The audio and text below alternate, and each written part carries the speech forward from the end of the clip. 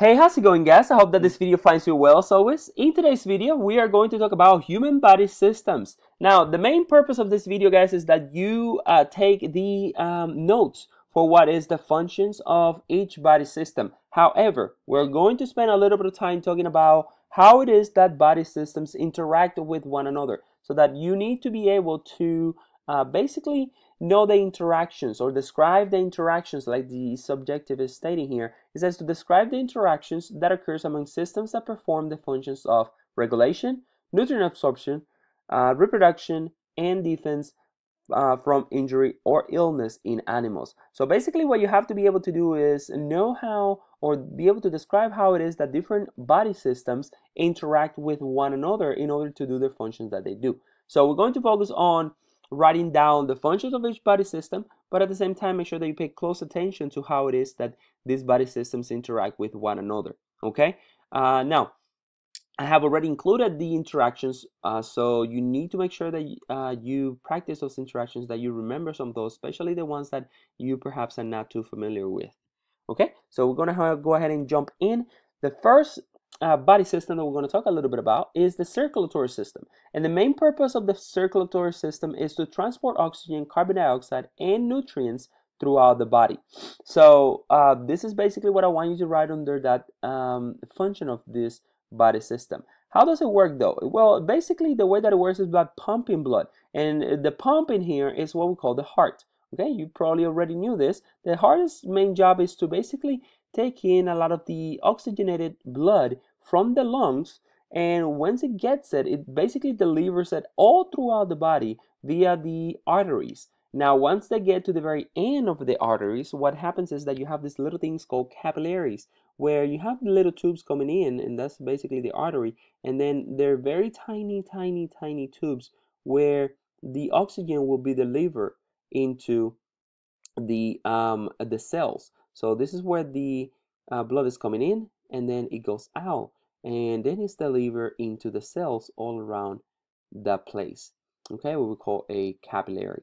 Okay, now once it leaves that place, what happens is that it's filling with carbon dioxide. So the oxygen is coming in, filling with carbon dioxide, and then it's taken back to the heart, so that the heart can take it back to the lungs, and the lungs can expel it or expel it out of the body, or that carbon dioxide.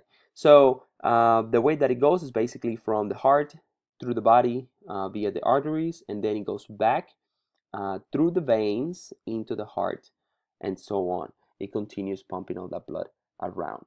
Okay, so the next one is the respiratory system, and this is the one that is responsible for taking in oxygen and removing carbon dioxide. So the way that it works, and you already know it from cell respiration, is that we have to breathe in oxygen, and when we breathe in that oxygen, what happens is that it goes through a trachea, and then it goes into our lungs, where you have these little sacs that we're going to call alveoli. Okay, and that's not too important that you remember that right now, but perhaps in the future when you take an anatomy class.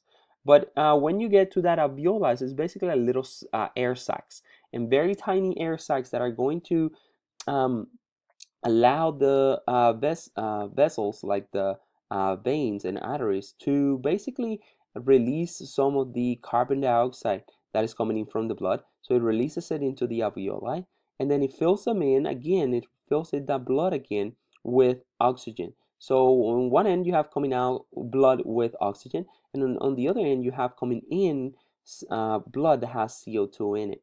And so it's basically that exchange of carbon dioxide and oxygen that happens at the alveolus, and that's how your body delivers the CO2 and oxygen. So once it gets that carbon dioxide back into the lungs, basically you breathe it out, and that's how you release that carbon dioxide. Okay, so it works very closely together with the circulatory system. That is very short. The respiratory system and the circulatory system work very closely together.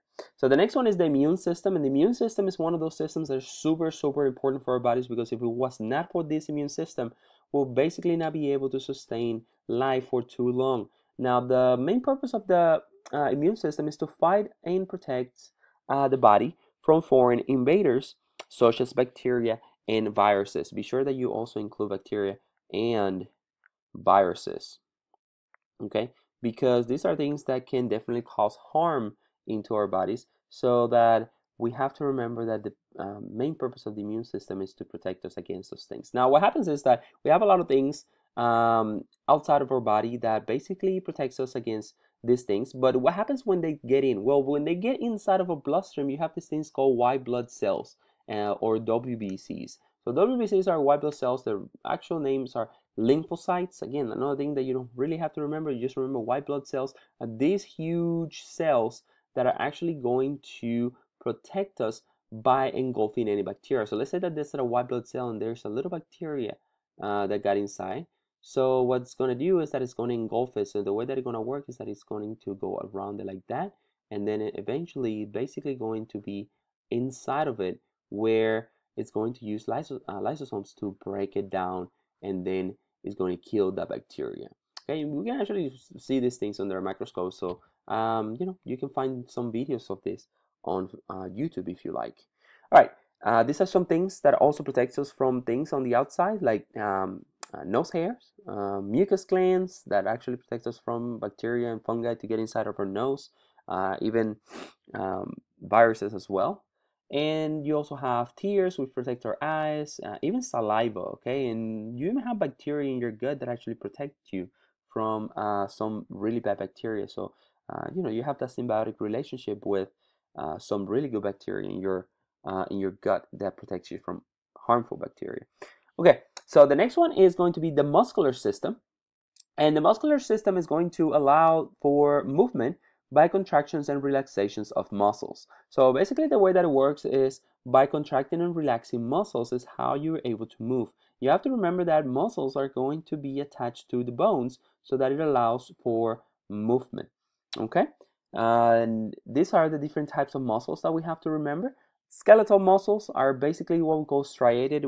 All that means is that these are muscles that have stripes to them like that, and they look striated because of the shape of the cells that they have. And these are voluntary, meaning that you have power. You can use these muscles at your will. Okay, you can use signals from your brain to be able to contract or relax these muscles, and they're used for movement. These are basically all the muscles that are attached to your bones. Okay.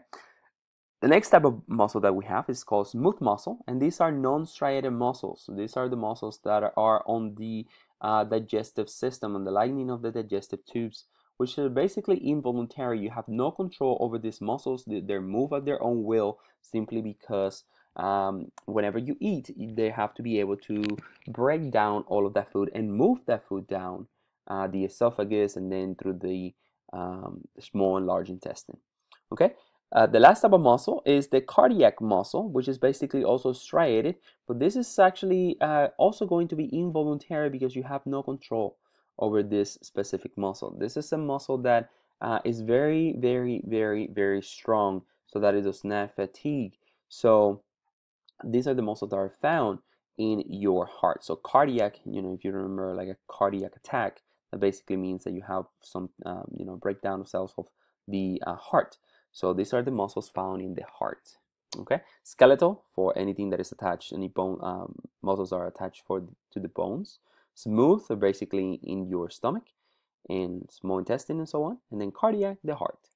All right, the next system is the endocrine system, and the endocrine system main purpose is to regulate body's activities using hormones. This is the body system that is mainly responsible for producing the hormones that allows you to grow when you are a teenager, and later on in life it allows you to regulate your body, and even when you're young it allows you to be able to grow as to be a young adult and so on.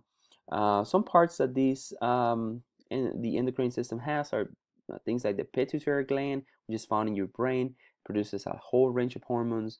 Thyroid glands, which also produce hormones. Adrenal glands, pancreas, ovaries in ladies, and testicles in males. All right, so this is the endocrine system. The next system is the skeletal system, and the skeletal system main job is to protect the organs, also to provide shape and allow for movement, and to store minerals. Now let me just talk a little bit about this. The way that it protects your organ is by like things like your rib cage, which actually is going to protect things like your lungs and your heart, which are super important. It provides shape and allow movement. Basically, the way that it allows movement is by allowing muscles to be attached to them, and that way you can move uh, all of these skeletal muscles. And then it stores minerals. Remember we just talked about those white blood cells? Well, white blood cells and also red blood cells, which carry oxygen, all of these types of cells are actually made in the bone marrow of bones, and then they're sent out to the circulatory system. So these, this is one interaction that the skeletal system has with the immune system for white blood cells, and then with the circulatory system for red blood cells. And that's why the skeletal system is so important. Also, I forgot to mention, your skull actually protects your brain really well. So that's another one for protection there. All right, the next one is the integumentary system, which is basically a barrier against infections. Integumentary basically is your skin. All right, so this is the system that is made of your skin.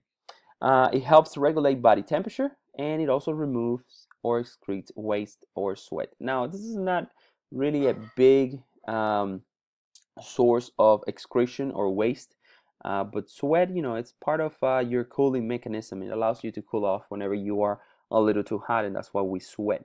And it's basically all of your skin. It also protects you from bacteria and different infections that can harm your body. So the integumentary system works very closely together with the immune system, and also can be considered a little bit of the excretory system as well, because it allows to produce a little bit of sweat. So the next one is the nervous system, and this is kind of like the control center of your body. This is where all of the information is gathered and interpreted to be able to send signals throughout the body.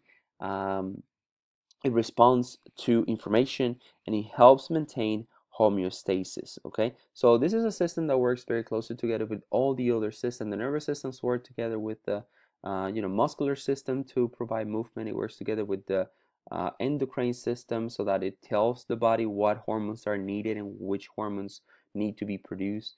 I mean, you name it, this nervous system is working together with all the other systems very closely. Some of the things that you have to be able to remember is, it's made of the brain, spinal cord, or spinal column, and then you have a lot of nerves, cells all throughout your body. These nerve cells we call neurons. Okay, so these are very quite complex. Perhaps we'll talk a little bit about that in a later topic. So the next body system is the reproductive system, and the function of the reproductive system is to allow for organisms to reproduce. Well, you have the male parts and the female parts, things like the testes where sperm is made, and then you have the ovaries where the eggs are made. Okay, so this is the reproductive system. The next one is the excretory system, and the excretory system's job is to remove waste products and filter blood. So basically, this is made of your kidneys, which are basically the filters for your blood. The blood goes in with a lot of different toxins and different chemicals in them, and then they are basically filtered through the kidneys, and then they're sent back to your body a lot cleaner. Okay, and the main job is to basically clean up your blood. Parts that are made of this are basically kidney, the uterus, and you have the bladder, and then the urethra. Okay. The next one is the digestive system, and the main purpose of the digestive system is to break down polymers into monomers. So it basically also absorb nutrients. So it works very closely together with the muscular system because you have smooth muscle throughout your esophagus, small intestine, large intestine, even stomach. It also works very closely together with the circulatory system so that when you're absorbing nutrients, those nutrients are absorbed through your small intestine into your bloodstream. All right. The next one is the lymphatic system. And the lymphatic system is the system that carries white blood cells that fight disease. And it also collects excess fluids and returns to the blood. This is kind of like similar to the circulatory system, but it's a whole system on its own. All right. I'm going to go ahead and stop here, guys. I hope that you found this interesting. Please make sure that you take your notes. And if you have any questions, please let me know. You also have an assignment. Make sure that you work on that. I'll see you on the next video. Good luck.